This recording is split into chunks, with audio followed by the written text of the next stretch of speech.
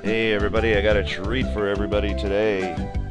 We're going back to the land of DOS to present Lucasfilm's presentation, Lucasarts Games, The Secret of Monkey Island, the first in a series of many starring Guybrush Threepwood as the pirate and the ghost pirate LeChuck as himself. We open the story as the delightful Guybrush Threepwood wandering through the outskirts of a village. He talks with the blind observer.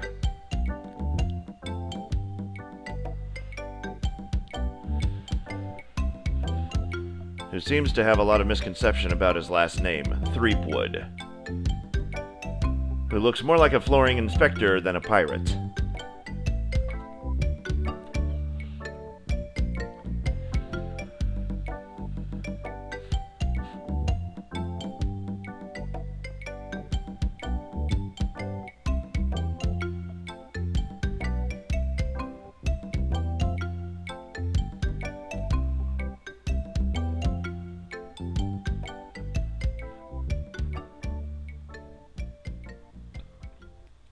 Now, this is the typical description of a wannabe pirate who will do anything and everything that he can possibly do in order to become a pirate.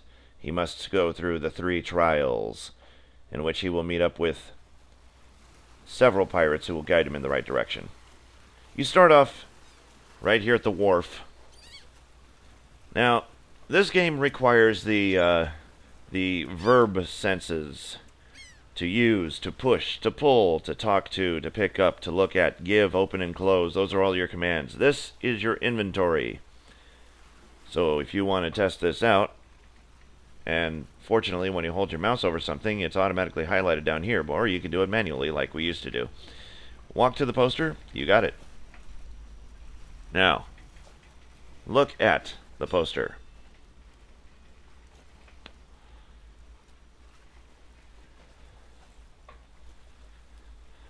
And now walk to the edge of the wharf here. Now there's the Scum bar. So the man said they were in here, so let's open the door. You can right click on your mouse to get it to do typically what you need to do to a door, and that's automatically assumed. You're going to walk into a door. Now we got several pirates in here, look at that. But the pirates we need are right back here. Those are the 3 pirates that we mean to talk to. And right-click on them and you'll automatically talk to them. And you get to select your dialogues. I want to be a pirate.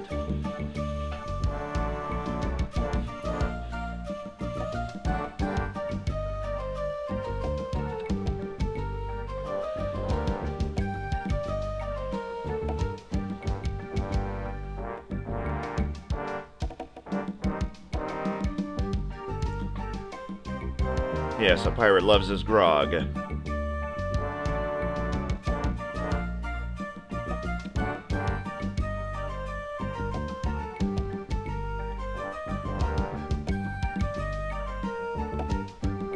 Dun dun dun!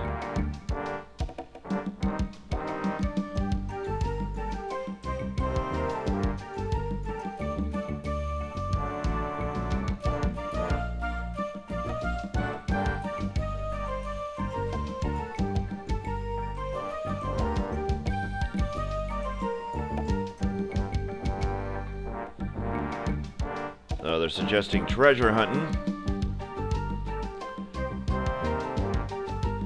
Swordplay, thievery, treasure huntery. Sounds simple enough.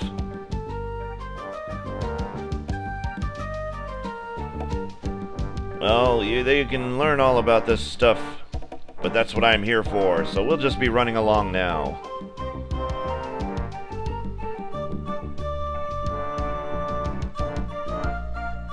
Now, what we're going to do is walk to the fireplace and look at it and feel how cozy it is. We're going to wait here until that kitchen door opens and the cook comes out. So So let's watch. Since when does Let's Play become Let's Watch? In moments such as these.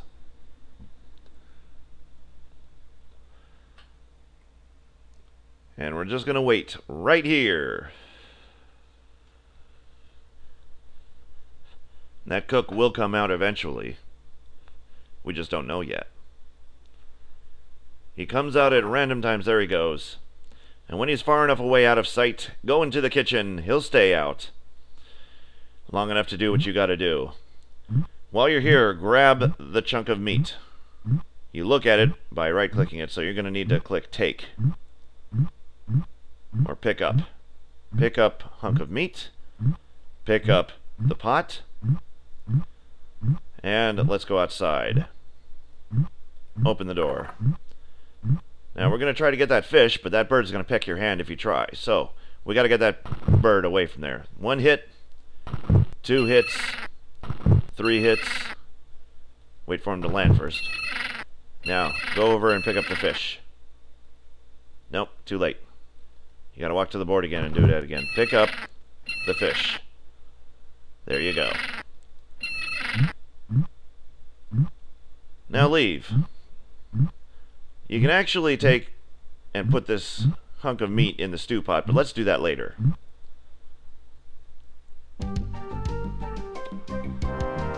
Now you can talk to the rest of these people if you want to, but it's not really important. They have nothing important to tell us in our adventure of becoming a pirate. They just serve more annoyance than anything. And yes, this does have a side storyline. Deep beneath Monkey Island, the ghost pirate LeChuck's ship lies anchored in a river of lava.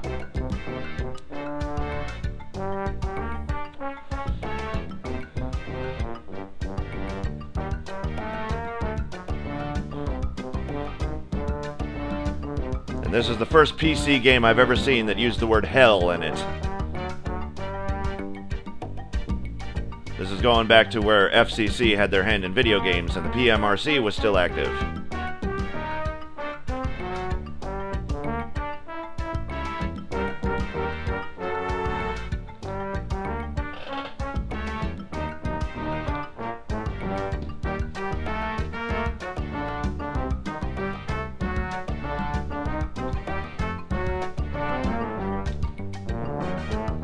Problem? What possible problems could there be?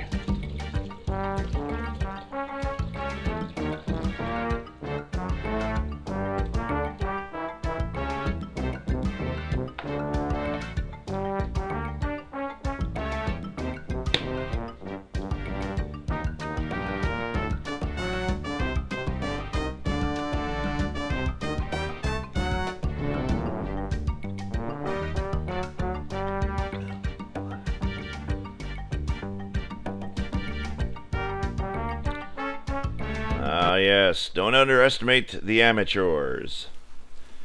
But that's okay. Whatever they can dish out at us, being the tough pirate wannabe that we are, we can suffer through it all.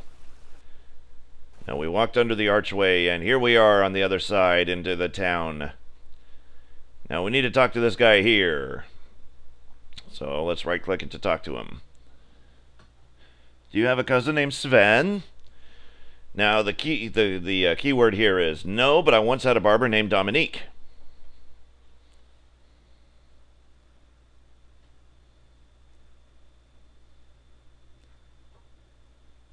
No, he's not flashing you. He's showing you what he has for sale.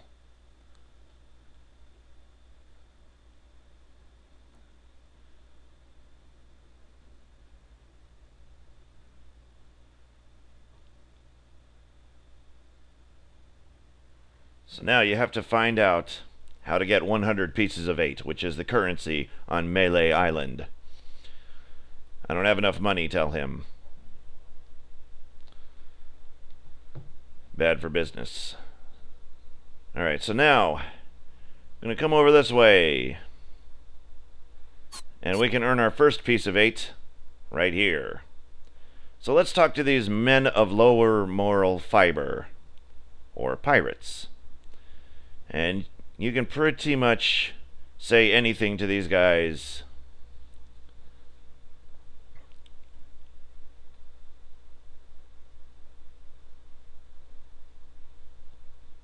They have a sense of humor.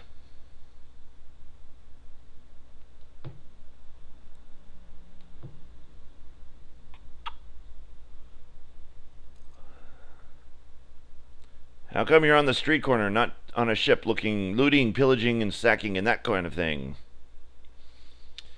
Well, pirating hasn't been panned out so well for us.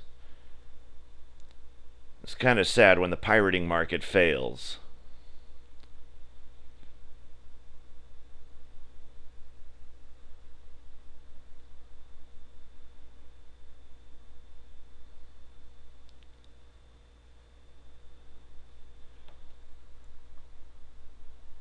Now you've depressed us. Wah. So talk to them again. Do you guys know the sneaky-looking man on the opposite corner? That's what you need to finally get to.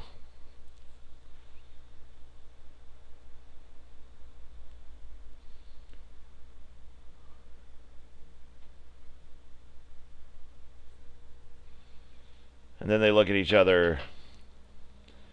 They don't really have maps. It's just the minutes of the last meeting of the Melee Island PTA.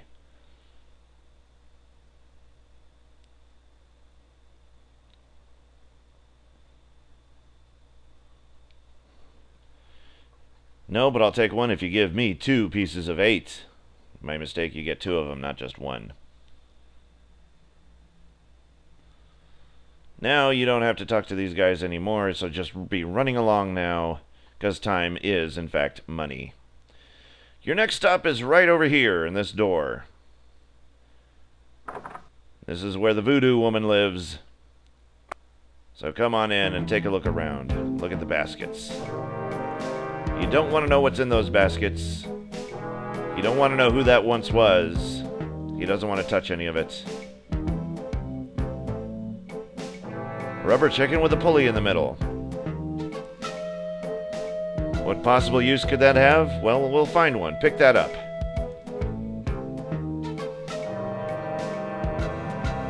And various voodoo knickknacks here. And we're going to walk over to this side and, oh my god, how long have you been here?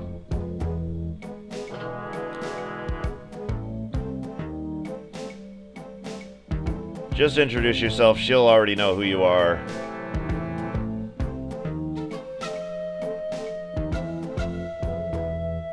Nose hair?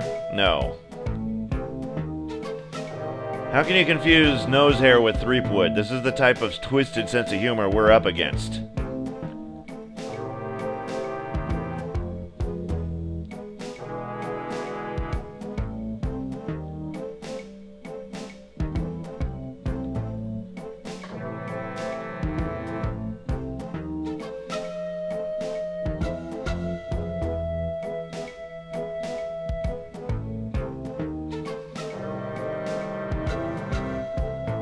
Yeah, he only wishes. Now, so get her to read your palm.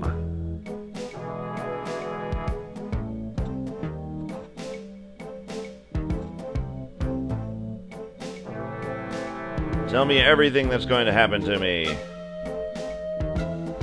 Just like a pirate wannabe, we want to know what we're running into. Ooh, nice trick.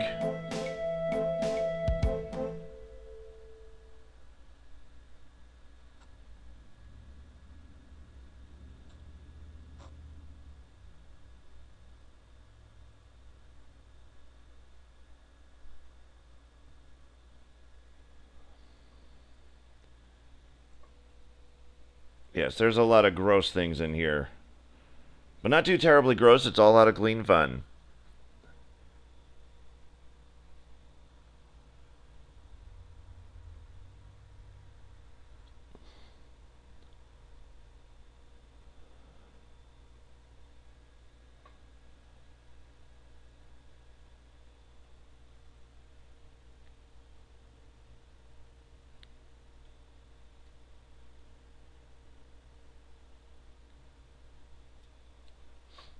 Alright, well, thanks for nothing. Wow, she sure knows how to make a dramatic exit. And that's what we must do. Make an exit, not as dramatic. So now let's go down to the archway underneath the clock that always reads 10 o'clock. It's still 10 o'clock. Seems like it's always 10 o'clock on this island. It is the 10 o'clock Melee Island, where the time stands still at 10. Either that or somebody just has not fixed the clock yet. Let's open this door and see what's inside. It's a regular curio shop. Look at the sign. Ring bell for service. Well, we don't really need to be in here just yet. That's okay, because we don't have enough pieces of 8. Now, there's somebody in the hallway over here, and then there's the door to the church. Nothing happening here, and nothing will be happening for the most of the game. And over here is the jail. And you got a prisoner in there already. So talk to him, you might get to know him.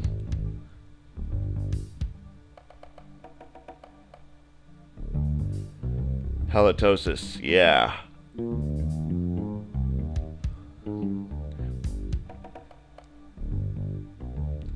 So halitosis is one of his main concerns. Talk to Death Breath? No thanks. Well, then you might probably need to find him some breath mints. Yes, you are a pirate looking to give breath mints to a prisoner. This is how twisted this game is. And you've got to have that style of humor, because if you do not, then you won't understand long enough to be interested to play the game. This is the governor's mansion, but you won't be able to get past these deadly piranha poodles. Now, we're here a bit early, so let's venture out and to see the rest of Melee Island. Because this is just the town of Melee.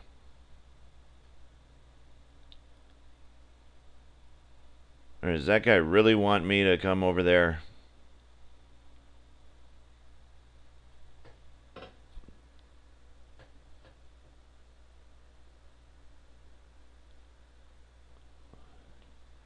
Why, you're the one who called me here.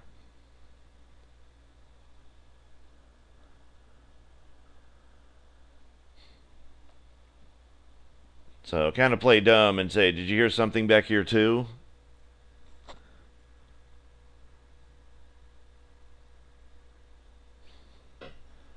And typical answer, I'm Guybrush Threepwood, and I'm a mighty pirate. See, nobody can get his last name right. I'm the sheriff around here, Sheriff Fester Shinetop.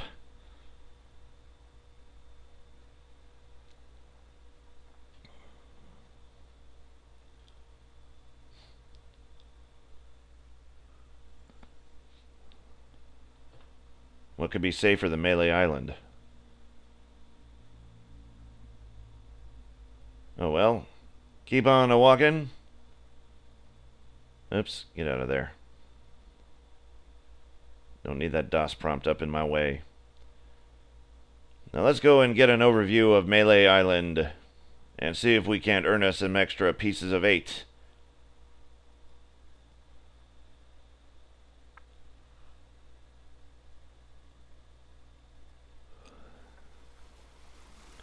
Now, we have not even yet begun to venture onto our trials, so we will leave the scum bar alone for the moment and walk all the way to the end of the wharf. Back the way you came. Back to the overlook. Climbing up the cliffside. And you don't need to talk to him anymore because he is oblivious to everything that we're doing.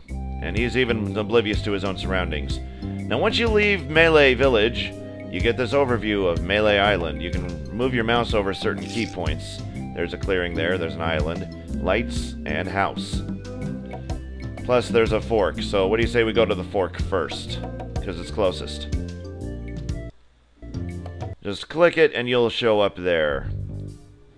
Okay, we'll look and see. This is the maze. And in order to get through this maze, we will need a map.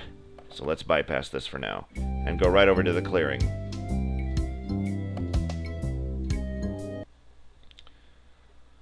And here we are.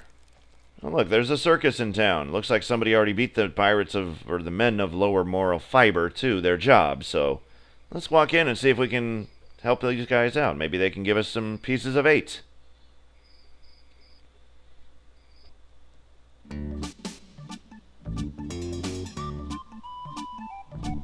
Looks like we caught them in the middle of a conversation. What can they be talking about? Cleaning up the circus tents? Washing the elephants' butts? Feeding the monkeys their bananas? Oh, they're talking about getting in the cannon. Even worse. So now they start insulting one another. And you come in, clearing your throat. You can say anything, they'll rush right over to you. None of them want to get shot out of a cannon. They will try to convince you to do so. It's not dangerous. The fabulous flying fettuccine brothers.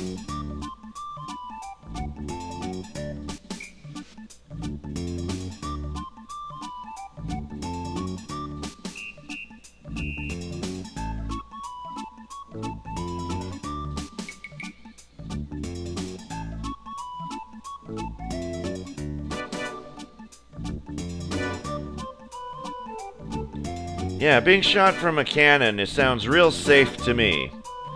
Ask them how much you'll pay. I want to know how much I'm getting. Wow, 478 pieces of 8. Okay. For that, I'll even clean the elephant's behinds. Have I got a helmet? Say, of course I do.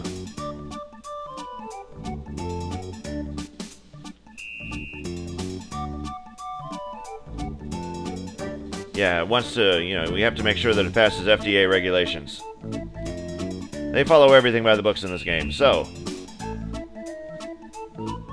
Summon head cook of the head cheese. Okay, so give pot to the fettuccine brothers.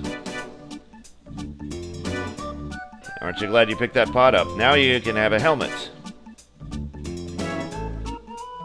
And the logic to the games like this is anytime you see any item, pick it up. Whether you think it's important or not, pick it up. Okay, play with the echo later, Guybrush. Here we go. They said this was safe. They could have given me whiplash. See, if they weren't paying me for the privilege, I would say that I could easily sue these people. Now notice your text is now upside down. I'm Bobbin, are you my mother, or where's my helmet? I always say, where's my helmet?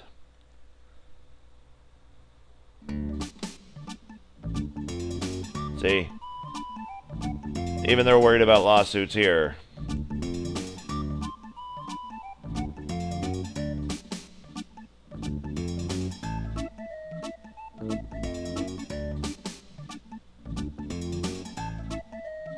Now they're going to argue over who's going to go into the cannon next. God, these flying fettuccine brothers are just like real brothers, aren't they? So now you leave with 478 pieces of 8. With the 2 that we got earlier, we now have 480. I did say 478, right?